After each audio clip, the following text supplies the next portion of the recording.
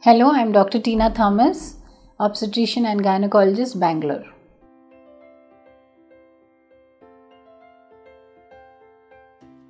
Basically, AIDS virus or HIV virus transmission happens through open cuts, wounds, sores, or directly penetration into the blood, or through any mucous membrane which is there in the anal canal, anus, or in the vagina. So these are the methods of transmission of the HIV virus.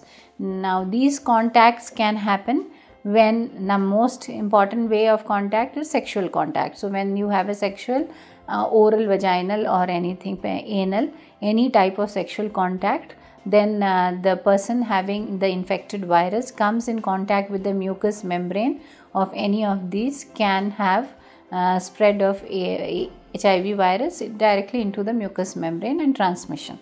The other ways of transmission in contacts, now second way is mother to child transmission.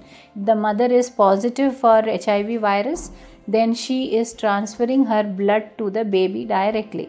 So the blood takes mother's maternal blood containing the HIV virus gets transferred to the baby, and that way the baby gets HIV transmission virus.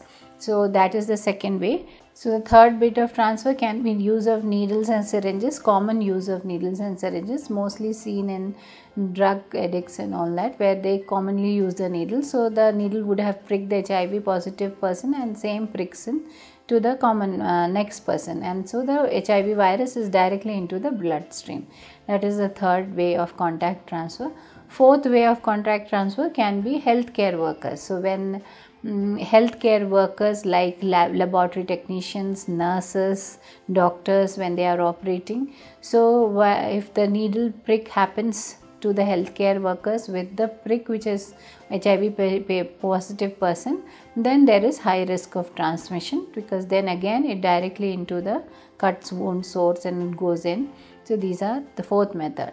Fifth contact transmission is blood and blood products. So blood transfusion, infected blood transfusion, or blood products transfusion which are infected directly goes into the bloodstream. So these are the 5 contact transmissions of HIV virus.